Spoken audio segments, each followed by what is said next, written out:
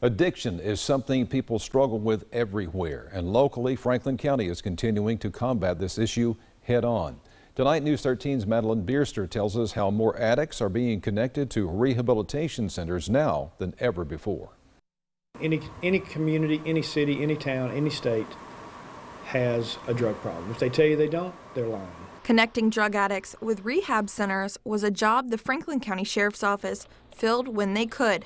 Now there is one person with that responsibility, committed to combating drug abuse. One of my ultimate goals is to connect with different nonprofit organizations that's going to take them in under their wings and to help them make better choices, not only for themselves, but for their families and for our communities. A position that is funded by Big Bend Community Care. Sheriff A.J. Smith sees a dire need for this kind of position. Hopefully encourage people that maybe are on the fence about wanting to get rehabilitation to come in and do it and help us find a bed for them somewhere. Majority of the crimes and arrests are due to substance abuse. And then there may be people who have already been through the program or a program that need outpatient.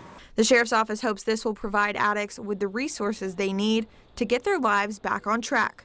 Don't worry about the money. Just get with Morgan. Call anybody you know here. They can refer them to Morgan.